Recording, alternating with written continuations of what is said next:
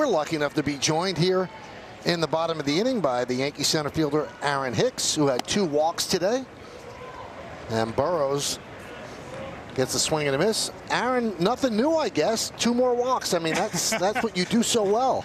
I know, man. I swear I'm going up there trying to hit something. Now, you had said that people don't realize the severity of coming back from Tommy John. And although you played last year, it still wasn't all the way back. This spring, you feel like it's 100% healthy, right? Mm-hmm. Yeah, definitely.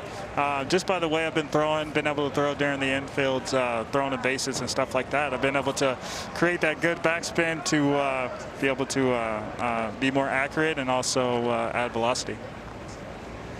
So what can you do now? You think there'll be more power this year? Yeah, definitely. I mean, it definitely feels good, especially extending in my swing, so I'll be able to create a little bit more power, especially through the swing. 3-1 Tigers over the Yankees. What is, you know, we asked the guys that we had on yesterday. Let me ask you, fans in the stands, what does it mean? I love it. I love it, man. You know, be able to, you know, see so many smiling faces, especially when they're, you know, watching the game. It's awesome to see, and we're glad to have them back for sure. You know, I look at the way this Yankee lineup is put together, Aaron, and you're so vitally important because of a switch hitter. This is a right-handed hitting lineup. What kind of responsibility do you feel being that one guy most of the time from the left side? I feel like my responsibility is to, when we're facing tough righties, you know, those are my days to kind of help the righties out. You know, by either getting on base or getting hits and coming up big with hits. So that's my responsibility as far as, you know, facing righties. All right. More importantly, let's talk about your golf swing a little bit. I heard you had a pretty good off season. I saw a couple videos. Did you get a hole-in-one too?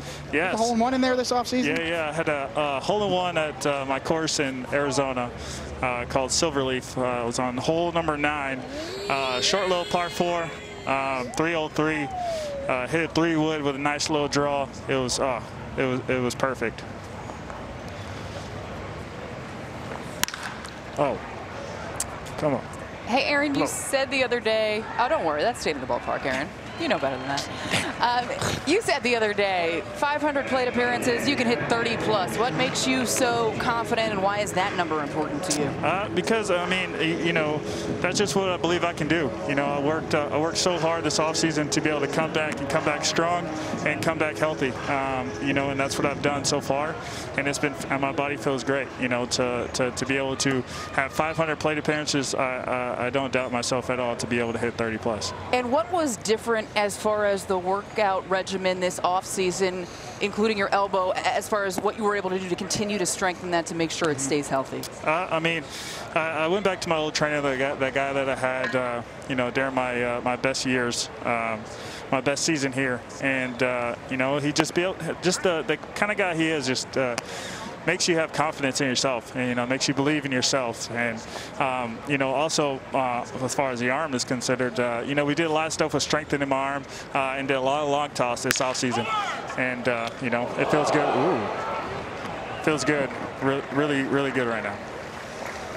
All right, Aaron, we thank you so much. We look forward to seeing you throughout the year, and we appreciate you taking some time with us. Thanks. Of course. Thank you, guys. You got it. That's Aaron Hicks. Yankees go down in order 1-2-3 against Ben Burrows. We go to the 5th inning. It's 3-1 Tigers.